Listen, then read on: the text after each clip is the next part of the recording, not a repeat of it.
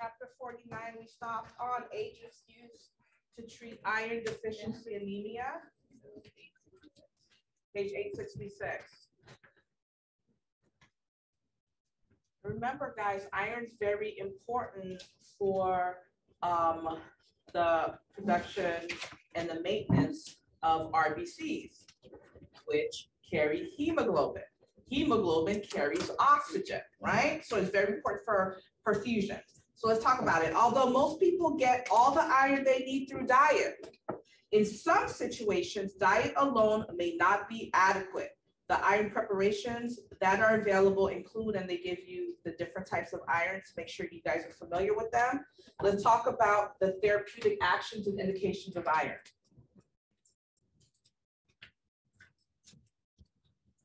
Let me move back a little bit. Excuse me. When you guys are looking at these different types of iron, for testing purposes, the only time I've ever seen them present to you the iron is they always give you the ferrous sulfate. So out of all the irons, if you know you have a memory like me where I have limited capacity and you have to remember just one, make sure you remember the ferrous sulfate. Okay? You're welcome. All right, therapeutic actions and indications. Iron preparations elevate the serum iron concentration. They are then either converted to hemoglobin or trapped in the, I'm trying to pronounce this, guys, reticuloendothelial cells for storage and eventual release and conversion into a usable form of iron for RBC production. So either way, guys, iron's important for RBC production, which will in turn help with the hemoglobin, one way or the other. They're indicated for the treatment of iron deficiency anemias and may also be used as adjunctive therapy in patients receiving erythropoiesis stimulating drug. Remember, guys, adjunct therapy, that's always the therapy that you're giving that medication with something else. Now look at this, erythropoiesis stimulating drug. What type of patient would we give that medication to? Like what comes to your head? Kidney. I see where you're going with kidney, but religion wise, we kind of talked about this in ethics. Jehovah's Witness. Yes. Wow. Does that make sense? Does that make sense? Because the Jehovah's Witness, in a traditional sense, if they're not going to accept blood from someone else, we may give them something to stimulate that RBC production in their own body. Okay. Pharmacokinetics of iron. Iron dextran is a parental form of iron. You guys have to know this. And it's given by what method? Z-Track. It's given by Z-Track method, which may be used if an oral form cannot be given or cannot be tolerated. So ferrous sulfate, which we can give PO, right? That's the oral form. And I'll talk to you guys about that in a little bit. But let's say the patient can't tolerate that oral form and we give them iron dextran. It's very important that you guys understand this. Number one, it's given IM. It's got to go into the muscle, but it is very, very irritating and it's staining. So that's why we give it Z-Track method. So you're going to clean off the skin, right? Move it to the side, give them the injection, and then let the skin go. And when you do that, you're sealing in that iron. So number one, it's less irritating trying to come out of the muscle tissue. And two, remember, it's staining. So you're sealing it in, and that's why it's given Z-Track method. Very important, and NCLEX expects you to know that. All right? Patients should be switched to the oral form if at all possible, excuse me, because of the pain that's associated with IM administration of iron. Again, that's the second time they let us know that it's given how? IM. If you're giving that iron parentally, you're putting it in the muscle. Next page. Take a look at box 49.5. Again, the Z-Track method is used when injecting iron to reduce the risk of sub-Q staining and irritation. The author's not repeating this information just for their health. This is important. You're going to see it on the test somewhere. That's why you're seeing it over and over again. Now look right below figure 49.4. They're showing you that Z-Track method.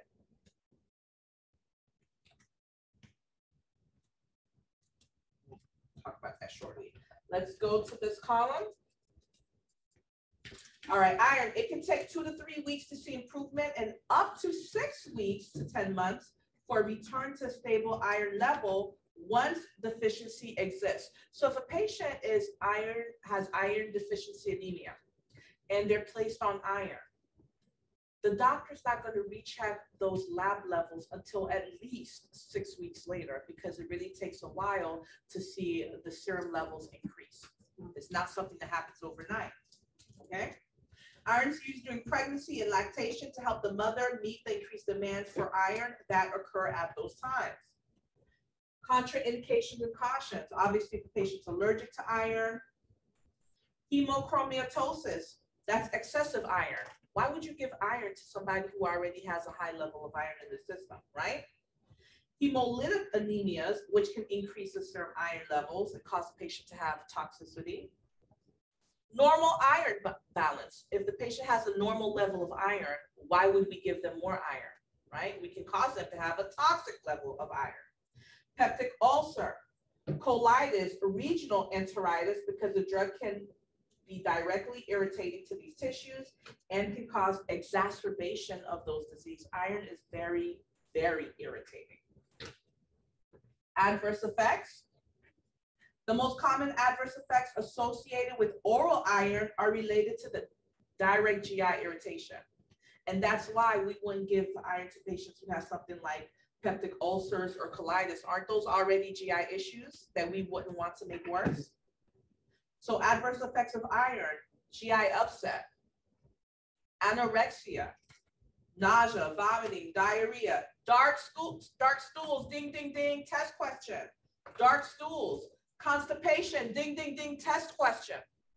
NCLEX expects you to know that. So any patient that's on iron, you are expected to teach them to drink plenty of fluids. And when I say fluids, I mean water, not juice, right? Because the sugar in the juice can be constipating. So plenty of fluids, as in water, to eat foods high in fiber because it's constipating. With increasing serum levels, iron can be directly toxic to the CNS. That's why we don't want them to have too much, causing coma and even death. Parental iron, I'm sorry? No, I said interesting. Oh, okay. Parental iron is associated with severe anaphylactic reactions. Did it say allergic reactions? No. It said anaphylactic, and anaphylactic by itself is huge, right? Yeah. And then they put the word severe in front of it. So as a student, bells would be going off in my head when I see this. Severe anaphylactic reactions, local irritation, staining of the tissues, that's why we do that Z-track method, and phlebitis. Drug-drug interactions. And on the side, I wrote, know this. Iron absorption decreases if iron preparations are taken with, and you guys have to know the list. Usually when NCLEX asks you about this, it is a select all that applies. So look at this list. Iron absorption is decreased when it's taken with antacids, tetracyclines, or cimetidine. If these drugs must be used, they should be spaced at least 2 hours apart.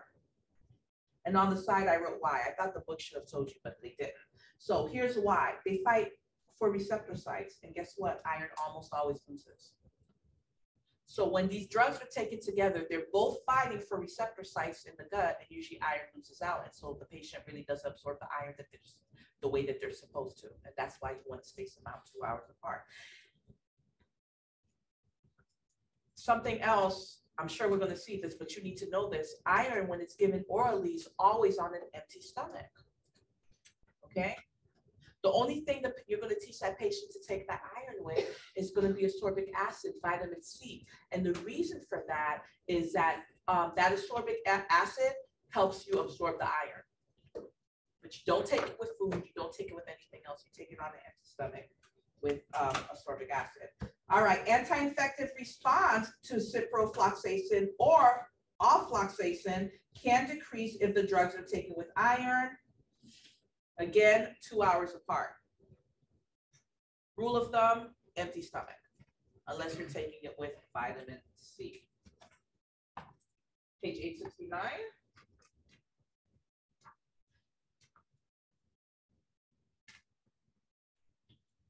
The effects of levodopa can decrease if it's taken with iron preparations.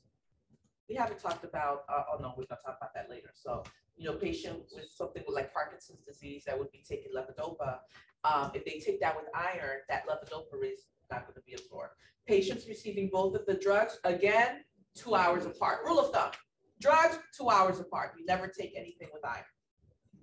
Food-drug interactions. Iron is not absorbed if taken with antacids, eggs, milk, coffee, or tea. Acidic liquids may enhance the absorption of iron and should not be given concurrently. Aside from what? Vitamin C, very good. Make sure you guys take a look at box 49.6. Take a look at that on your own. Let's jump to page 871, nursing considerations for patients receiving iron preparations. Look what I wrote on the side. Lots of select all that applies on iron. They love giving select all that applies when it comes to iron. I don't know why. They just do. What's that? How about you? What about you? Yeah, listen, anything NCLEX does, I'm gonna do to you. That's why I warn you, right? To prepare you. So, yeah, I'm gonna kill you. Select all that applies when it comes to iron. Okay, thank you for letting us. You're welcome. So, nursing considerations, you're gonna assess them for any allergies, you're gonna do a physical assessment on the patient, inspect the color integrity of the skin mucous membranes, assess the patient's neurological status. You wanna monitor their pulse, blood pressure, respiration, vital signs, inspect the abdomen for distension and auscultate bowel sounds, inspect the skin for integrity, monitor lab values.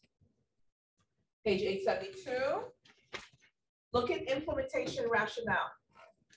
Ensure that iron deficiency anemia is confirmed before administering drugs.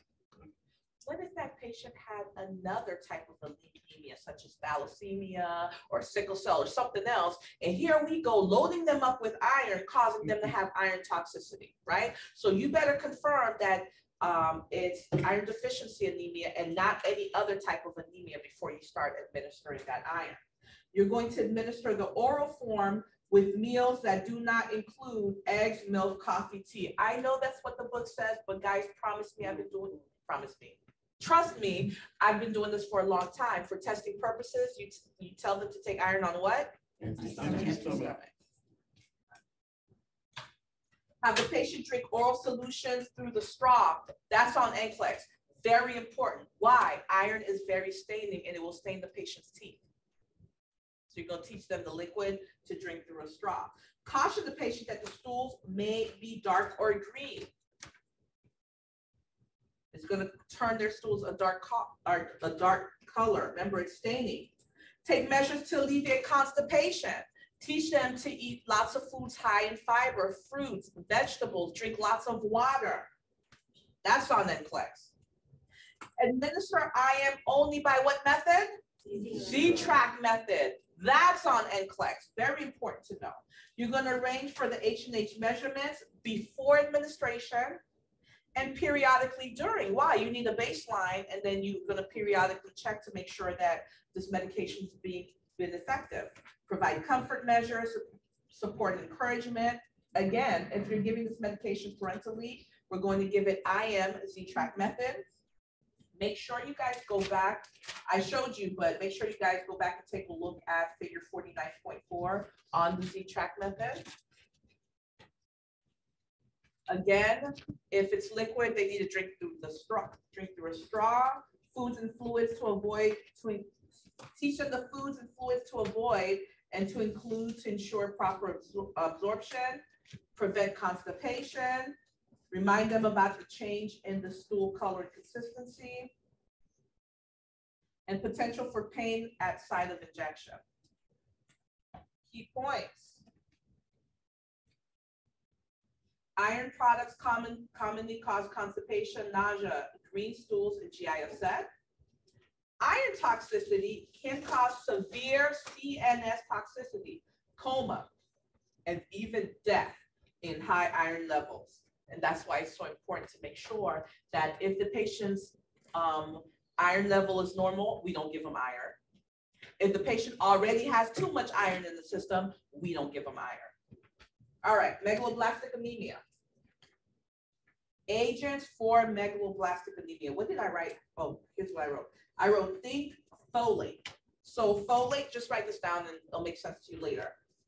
Folate equals alcoholism.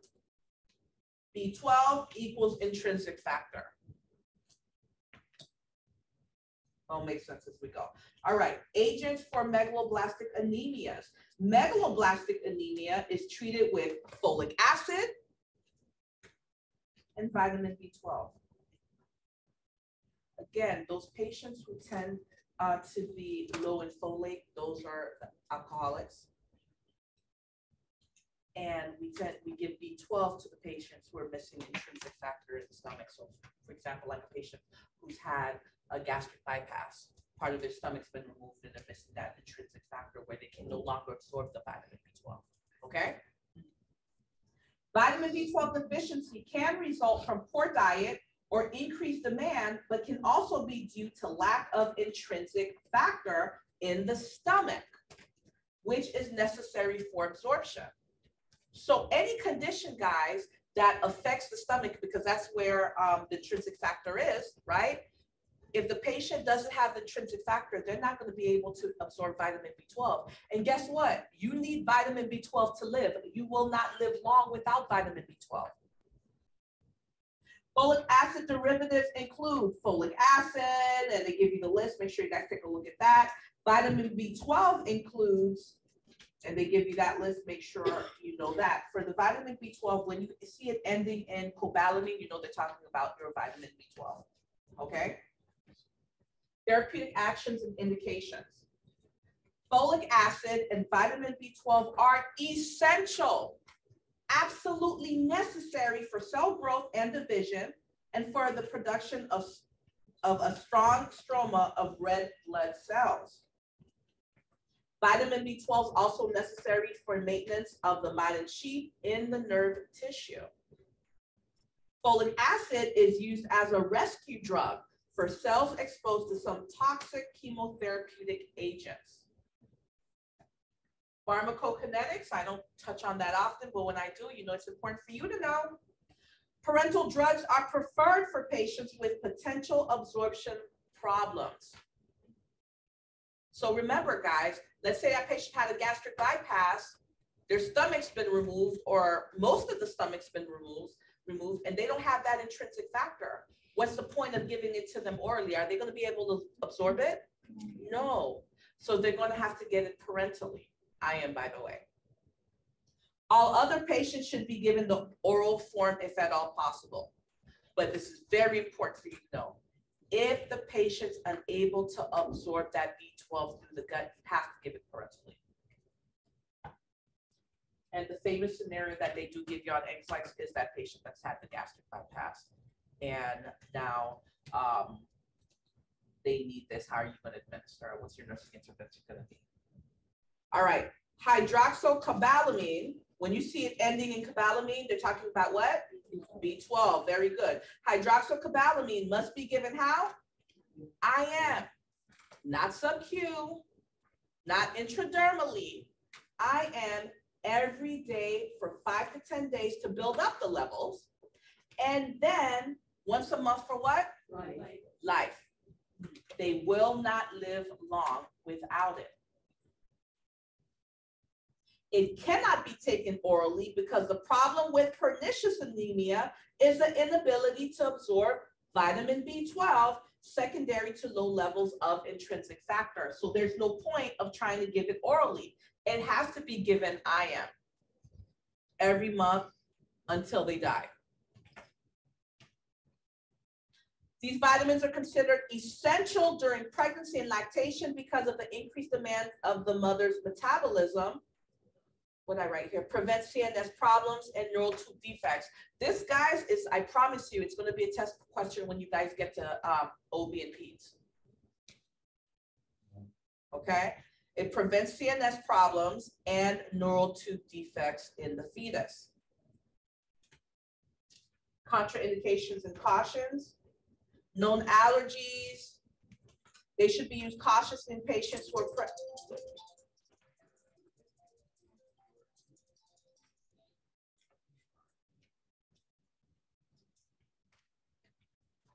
my mom.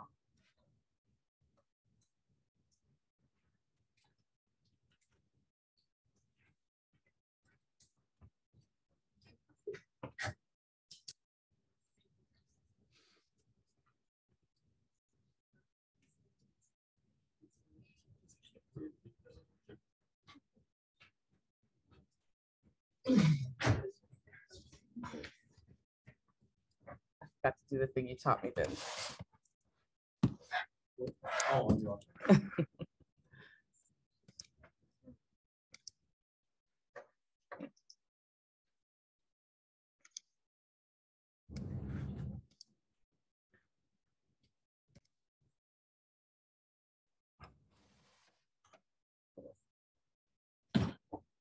Careful. Ooh, that was close.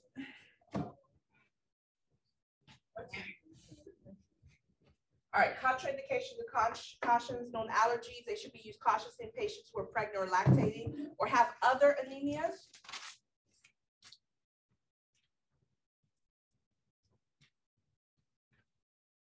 Nasal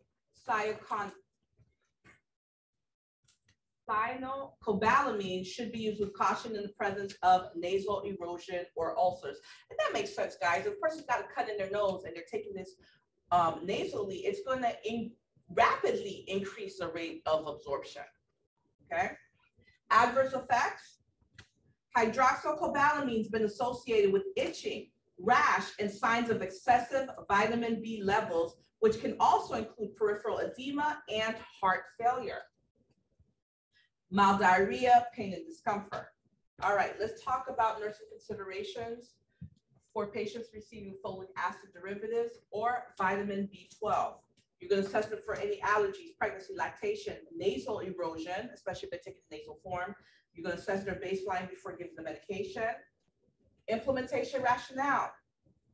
Confirm the nature of the megaloblastic anemia to ensure proper drug regimens being used. What's the purpose of giving the patient folate, B12, or both, and they really have iron deficiency anemia, right? Give both types of drugs in cases of pernicious anemia to ensure therapeutic effectiveness. This is on NCLEX, you need to know this. Parental vitamin B12, how many times have we seen this? Must be given how? IM every day for 5 to 10 days, right? Because we're trying to build it up. Then once a month for what? Life. Arrange for nutritional consult. By the way, when NCLEX, God bless you, likes to ask about a delegation, you, the RN, you're the one who has to call the physician and ask for the consult. Whenever you need a consult, let's say you need a registered dietitian, you need a speech therapy evaluation, physical therapy, whatever that evaluation is, you cannot delegate that to the LPN. You, the RN, you have to pick up the phone and speak to the physician and ask for those consults, okay? You can't order the consult, but you have to be the one to ask the doctor for it. You're going to monitor for the possibility of hypersensitivity reactions, arrange for the hematocrit readings before and periodically during therapy, provide comfort measures, small frequent meals, analgesia, especially if they're getting it IM because it's going to be painful, offer support and encouragement. All right, we're moving on to agents for sickle cell anemia. Hydroxyurea is a cytotoxic anti-neoplastic drug, so this is cancer drug, right? That's also used to treat leukemia, ovarian cancer, and melanoma. It also treats sickle cell. Therapeutic actions and indications. Hydroxyurea increases the amount of fetal hemoglobin produced in the bone marrow, dilutes the formation of the abnormal hemoglobin S in adults who have sickle cell anemia. So that's how it works. Contraindications and cautions. Patient has any allergies, if they have severe anemia or leukopenia, because that could make the bone marrow suppression even worse. If they have impaired liver or renal function. Hydroxyurea should only be used in pregnancy and lactation if the benefit to the mother clearly outweighs the potential risk to the fetus or baby. Adverse effects. Remember, guys, this drug is cytotoxic. That's why it's used in cancer patients. Cyto, cells, toxic, killer of, it kills cells. So in the cancer patients, we want them to kill the bad cells, but these drugs, they don't differentiate, they just kill cells, right? So we have to be very careful. GI effects include anorexia, nausea, vomiting, stomatitis. Does stomatitis have anything to do with your stomach? No. Your mouth, very good. The inflammation of the mucous membranes of the mouth. So many students will think stomach. Don't fall for it now. Diarrhea, constipation. Dermatological effects include rash, erythema, and bone marrow suppression usually occurs. And that's why we won't give this to a patient who has something like leukemia, where they're already dealing with severe bone marrow suppression. Does that make sense? All right. Headache, dizziness, disorientation, fever, chills, malaise have been reported. As with other cytotoxic drugs, there's an increased risk of cancer development. And you guys learned about that when we covered the cancer drugs. So the same drug that we're trying to kill the cancer with can cause that patient to develop other types of cancers or even tumors. Nursing considerations for the patient taking hydroxyurea.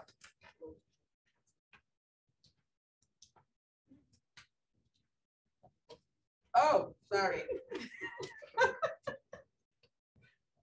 It says, go to chapter 14. We covered all of that already. So you guys can, we did, didn't we? Okay. Yes, we did. I know we did, because I went over the cancer drugs with you. We did. Okay. So go over that, all of those nursing implementations that we covered with those cytotoxic meds, same thing. Of course I would care to test you on it. Nice try though. She has to try. She has to try. Aplastic anemia. Box 49.7.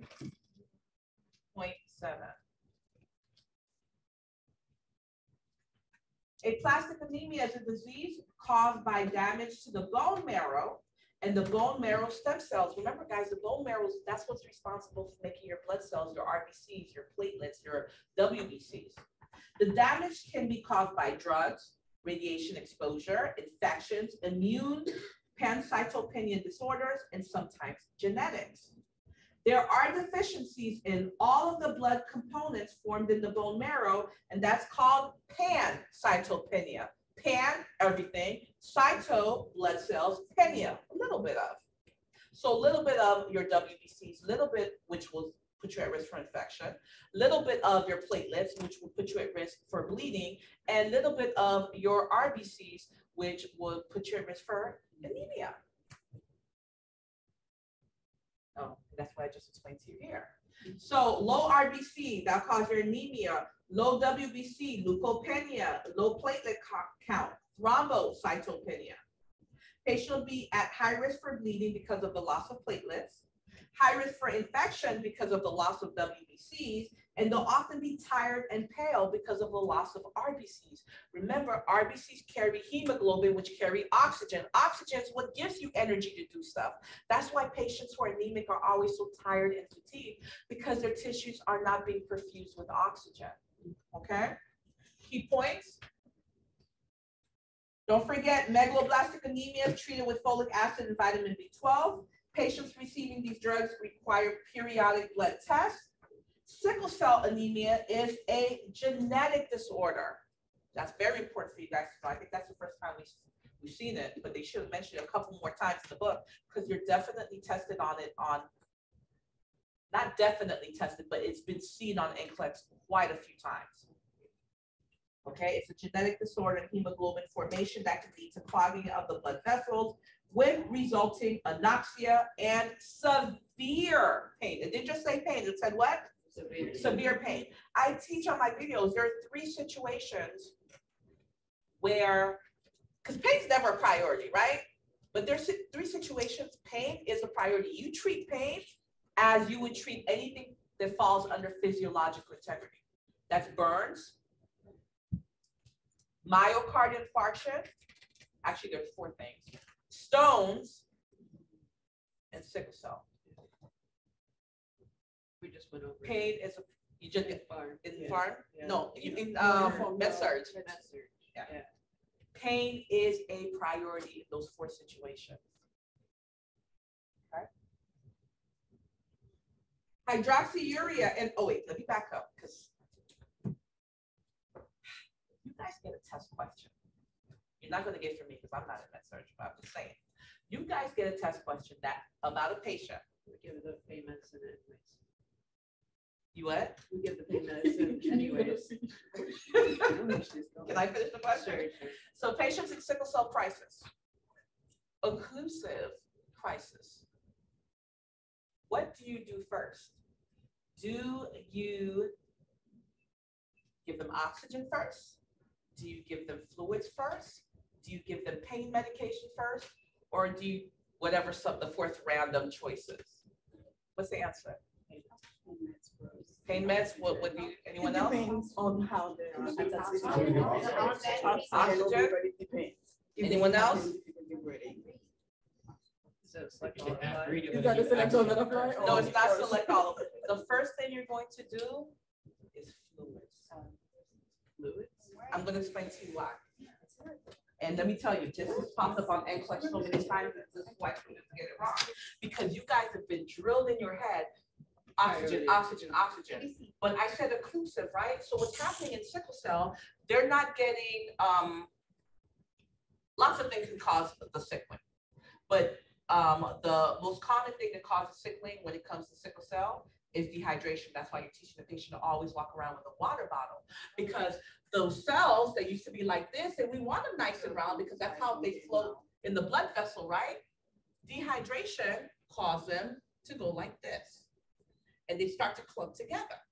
And like I said, it's not only dehydration, it could be lots of other things. But I told you when I was sitting there, what kind of crisis did I say it was? Occlusive. So they're all clumping together, right? So when a patient is in sickle cell crisis and it's occlusive, their problem really isn't lack of oxygen, because the oxygen is in these RBCs. The problem is the RBCs are getting to the tissues because they're all clumped together. But the minute you give that patient fluids, they go from this back to this. And then they flow to the tissues like they need to. So in occlusive crisis, the problem is not oxygen. The oxygen's there. It's right there in the cells. The problem is that the cells are sickled and clumped up together, and they can't go to the tissues. But the minute you give them fluids, they go back to the shape, and they go back to the cells, the tissues that they need to go to. So do not fall for that. Don't say I didn't warn you. All right. Summary. No. Hydroxyurea. It's an anti-neoplastic drug. It's useful in reducing the painful crises and need for blood transfusions in adults with sickle cell anemia. Summary. RBCs are produced in the bone marrow in a process called erythropoiesis. RBCs do not have a nucleus. Their lifespan's what? 120 days. You guys have to know that. The bone marrow uses iron, amino acids, carbohydrates, folic acids, and vitamin D to produce healthy, efficient RBCs. An insufficient number or immaturity of RBCs results in low oxygen levels in the tissues with tiredness, fatigue, and loss of reserve. Because remember, the oxygen is what gives you the energy. So if those RBCs are not mature, or you don't have enough RBCs, that means you don't have enough hemoglobin carrying capacity. If you don't have enough hemoglobin carrying capacity, you definitely don't have enough oxygen. And it's the oxygen that gives you the energy. It's a domino effect. Iron is needed to produce hemoglobin, which carries oxygen. How many times have we seen this? Iron deficiency anemia is treated with iron replacement.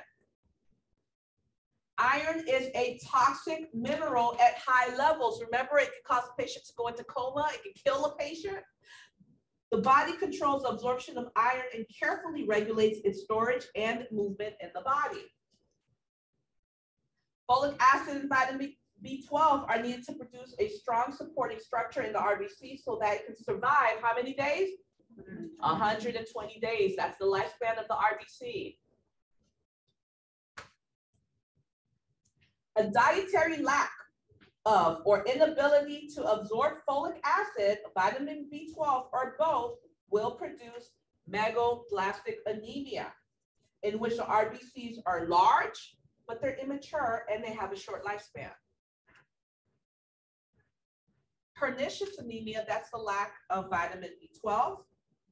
If vitamin B12 is lacking, these neurons will degenerate and cause many of the CNS effects. Pernicious anemia is caused by deficient production of intrinsic factor by the gastric cells. So if something's going on with their stomach, they don't have that intrinsic factor, they have to get it parentally. Intrinsic factors needed to allow the body to absorb B12. If intrinsic factor is lacking, B12 must be given parentally or intranasally for how long? For life, or they will die, and they will die soon. Sickle cell anemia is what type of disorder? Genetic. Matter of fact, it's autosomal recessive. You guys need to know that. Not for me, but if you guys taking at ATI and you guys have anemia, I would know that if I were you. I promise you it's in your textbook. You need to know that. Anyway, it's a genetic disorder characterized by production of hemoglobin S, which is the abnormal hemoglobin.